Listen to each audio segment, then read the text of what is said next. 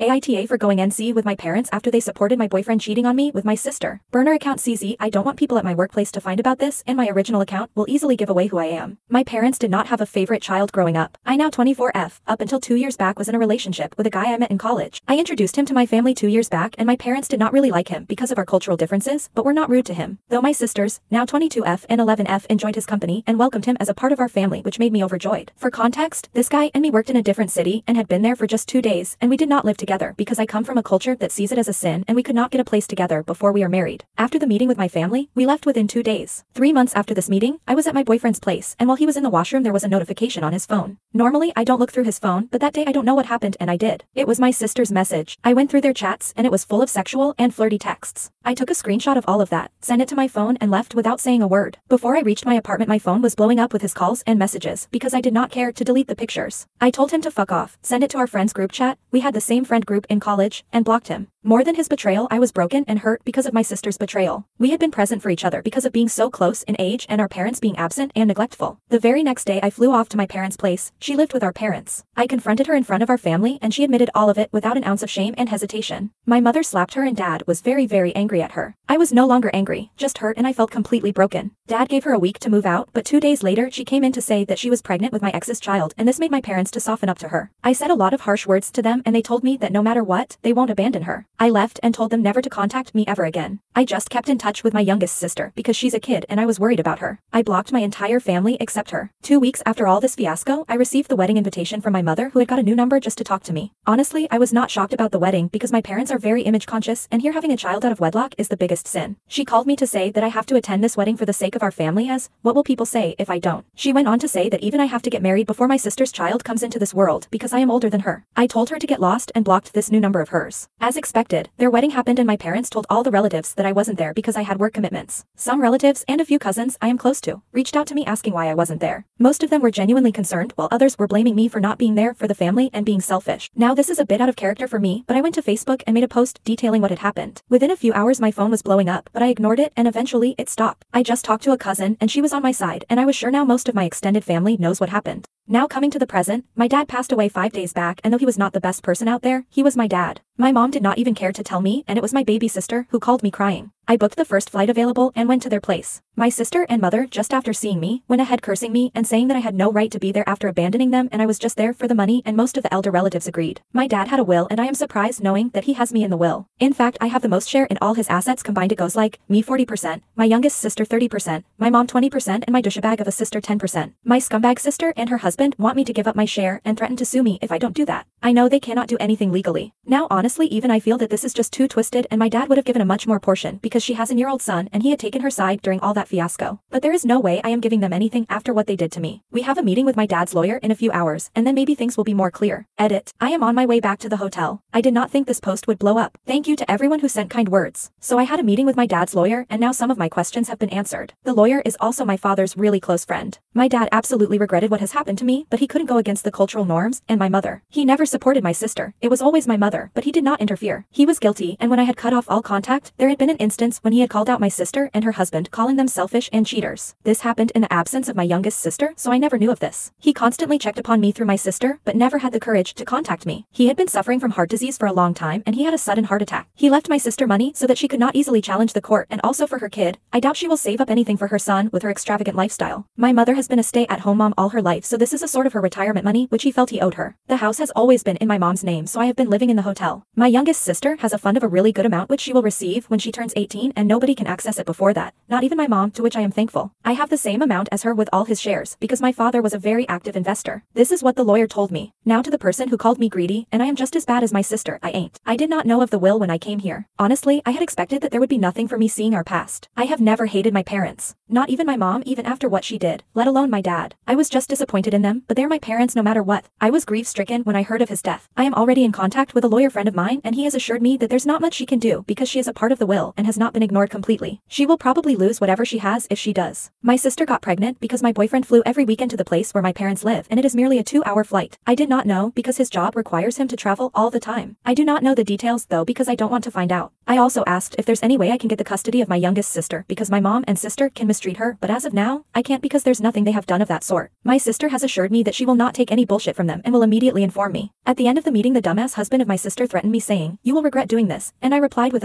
once a cheater, always a cheater. My mother called me names and her words are the only thing that hurts me nowadays. I highly doubt they will stop here though. I am here in the town for the next 10 days. Hopefully everything goes well. I will update if something happens.